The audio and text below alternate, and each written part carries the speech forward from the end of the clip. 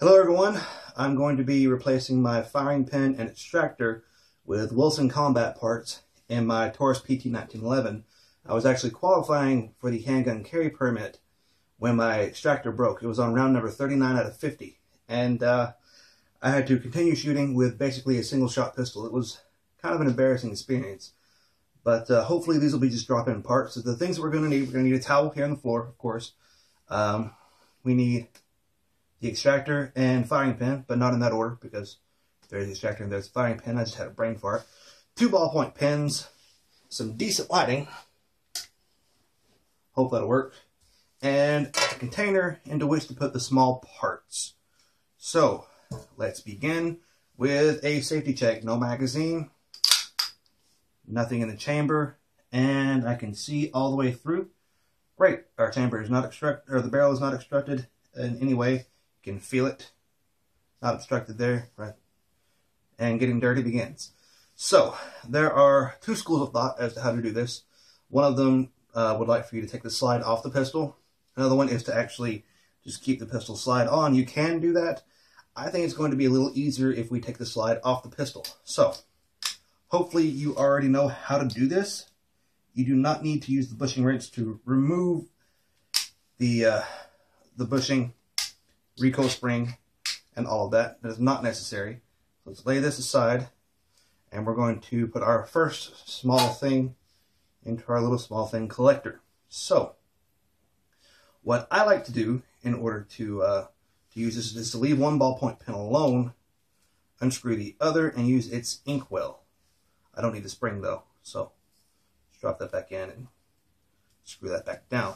So what I like to do is position this ballpoint pen on top of the little Series 80 firing pin plunger. Use the other one to press the firing pin in while also pressing down on the plunger, and it is a little tricky to get it just right. Probably going to end up speeding this up, if that's all right for everybody involved. There we go. All right, the firing pin should be recessed, if you can see that. I hope you can see that. And then you will need to remove your firing pin stop. Mine comes out usually pretty easily. There, firing pin stop. That is small part number 2. Again, we will insert this ballpoint pen inkwell into our firing pin channel. Press the plunger, and our firing pin will come right out. Except for the whole right out part. It won't come right out. Come on now. I had a talk with my pistol and everything, and it promised it wasn't going to embarrass me. There's our firing pin. Notice that it is almost identical to the Wilson Combat one, except for I like the color. The color is going to be nice and different. I like that. Now there is a retention or a firing pin spring in there, and we're going to have to get that out too. Sometimes it takes a little fishing, but you can see it. Sometimes giving it a little shake and a couple taps will get it to come out. And other times you have to dig in with the inkwell just to see if you can nice and gently coax it out. Wonder if, hey, you could even use the firing pin to press down on the plunger. See if releasing the plunger will. There it goes. That is small part number 3 and 4, if you count the other firing pin.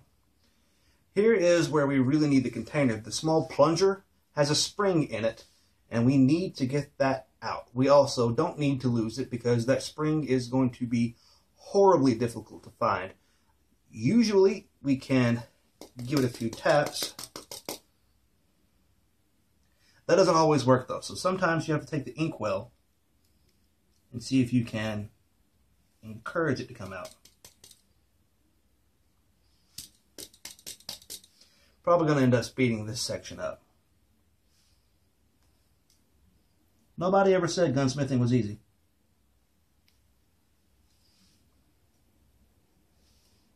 Hold up. There we go. And the little spring right there in the bottom. So we're going to leave that in its own little small part area. And then the extractor pulls straight out. Now, I don't know if you can see this on the video, but there's supposed to be a tooth on the end of that. As you can see, there is no tooth. That is basically trash, unless you know of anybody who absolutely needs that material. Let's open up our new extractor, the Wilson Combat Bulletproof.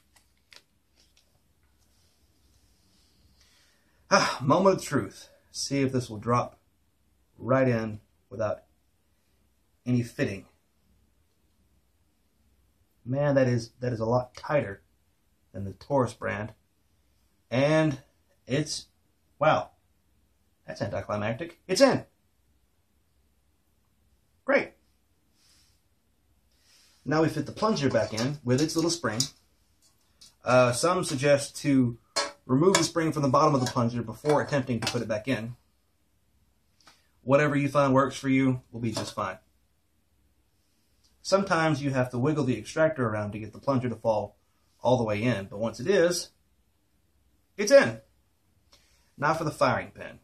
We're still assembling this in reverse order, so we just swap out the old firing pin for the new. We also need the spring. Thank you, editor, for not letting me do that. By the way, I'm thanking myself because I am the editor. So we drop that in, then we push in the firing pin. Here comes the ballpoint pin segment again.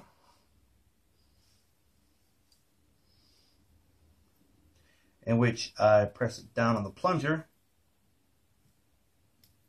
Try to push the firing pin farther in. And this part is a tiny bit tricky. You have to play with alternating pushing and pulling, and, well, it just doesn't want to go.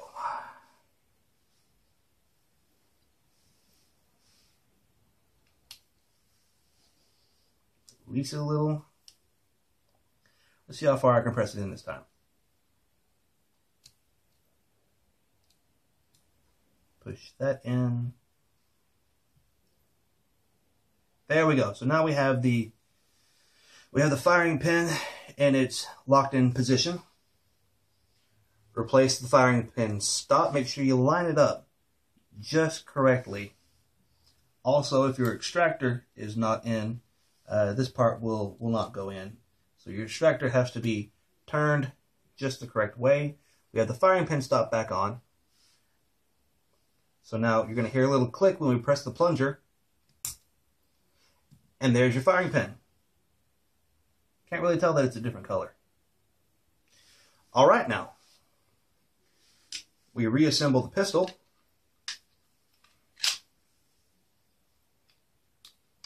Where is that little link? There it is.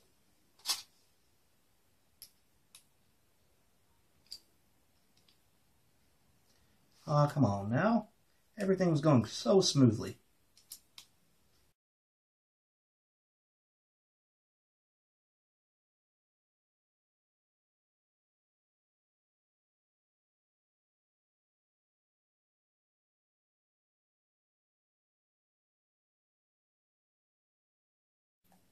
There we go.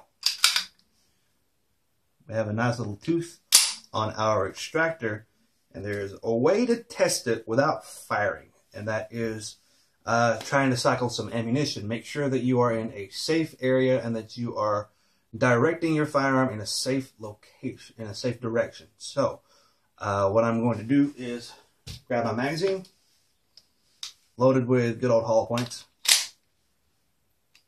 Back one in. Cycle, cycle, cycle, cycle, cycle, all the way through the magazine, locks back. Ladies and gentlemen, I have a working extractor in my PT 1911. I think I'm off tomorrow. Let's go shoot something.